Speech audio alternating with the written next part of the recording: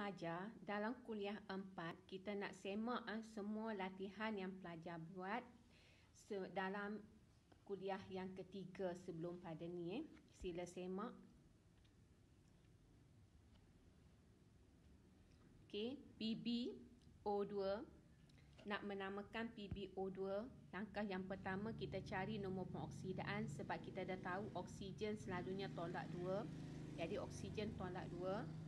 Jadi Pb kita tak tahu berapa, so kita anggapkan Pb sebagai X. Maka bila kita dapat Pb, dia punya nombor pengoksidaannya adalah positif 4.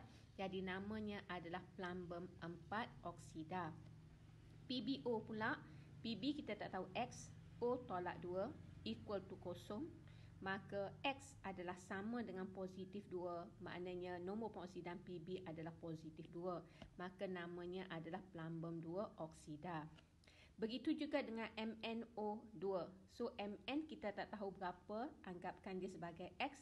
Oksigen ada 2, satu oksigen tolak 2 nombor pengoksidaannya, maka 2 darab negatif 2 sama dengan kosong. Jadi X sama dengan positif 4, maka namanya adalah mangan 4 oksida. Dan akhir sekali, kalium unsur kumpulan 1, nombor pengoksidaannya adalah positif 1, oksigen tolak 2. So yang kita nak cari adalah kromium. So kromium kita dapat sama dengan positif 6, maka namanya akan jadi kalium dikromat 6. Dikromat sebab kromium ni ada 2. Okey. Soalan seterusnya pelajar, cuba pelajar cek semak jawapan ni, penamaan dia.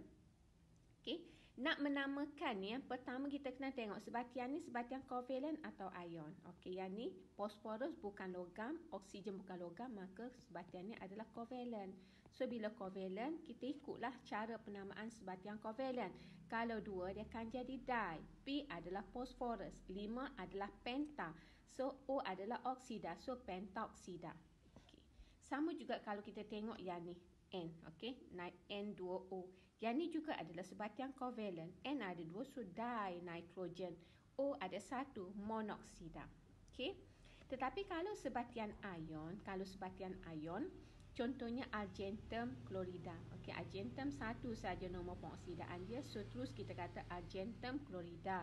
Mangan pula kat sini, kenapa kita kata mangan 2 klorida? So kita kena cari.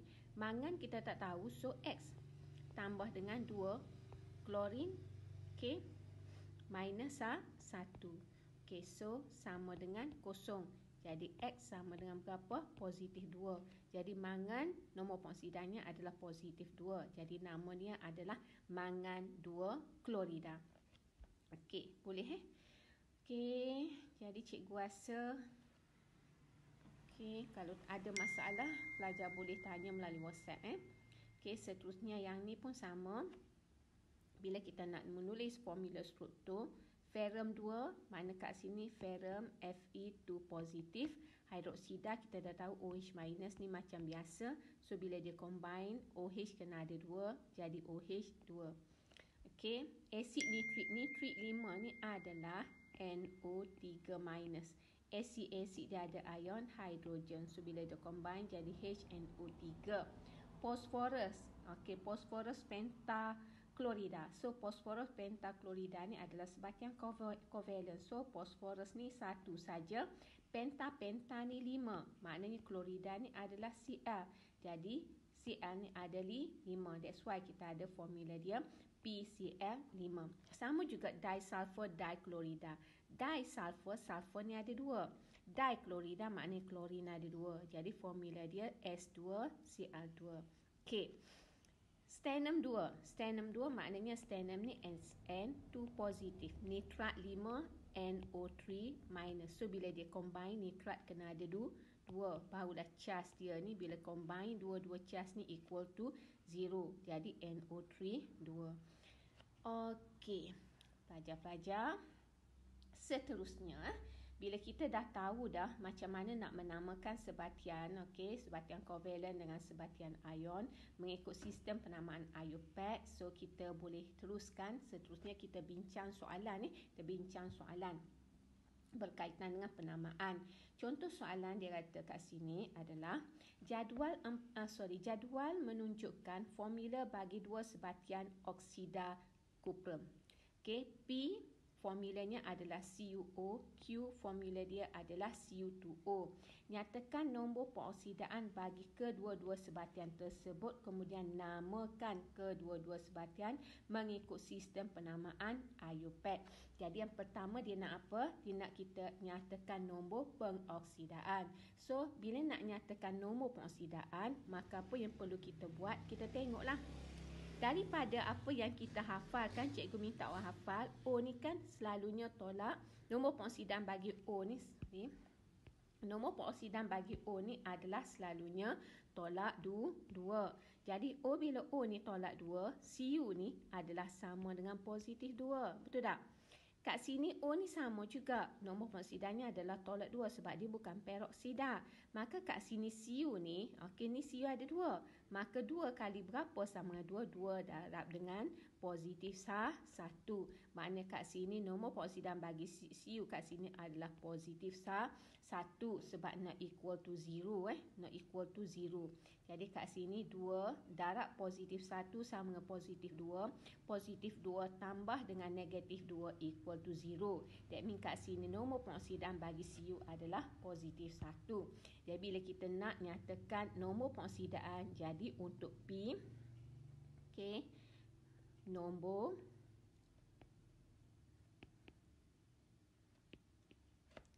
pengoksidaan Cu dalam P ialah positif 2, manakala dalam Q adalah positif 1.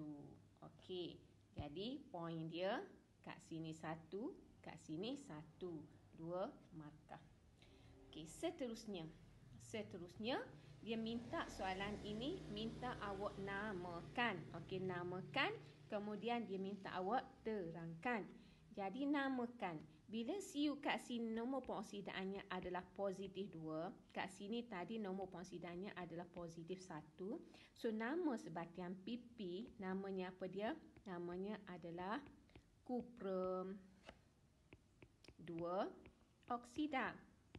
Okey, kenapa kita letak nama dia kuprum 2 oksida? Kerana bila terangkan kita nak kena cerita kenapa. So kerana nombor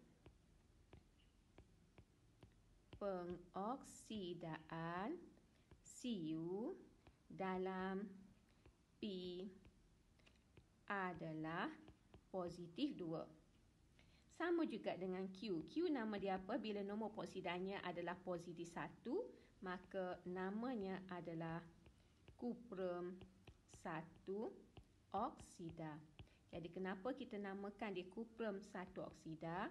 Kerana nombor pengoksidaan Cu dalam Q adalah positif 1. Adalah positif 1. Jadi poin dia kat mana? Ni 1, ni 1, ni 1, ni 1. Maka kita dapat 4 markah. Baiklah pelajar-pelajar, soalan ini cikgu beri sebagai homework. Cikgu akan letak soalan ini dalam Google Classroom. So pelajar boleh semak boleh semak dalam Google Classroom masing-masing. Okey. Dan jangan lupa hantar soalan selepas pelajar dah selesai menjawabnya.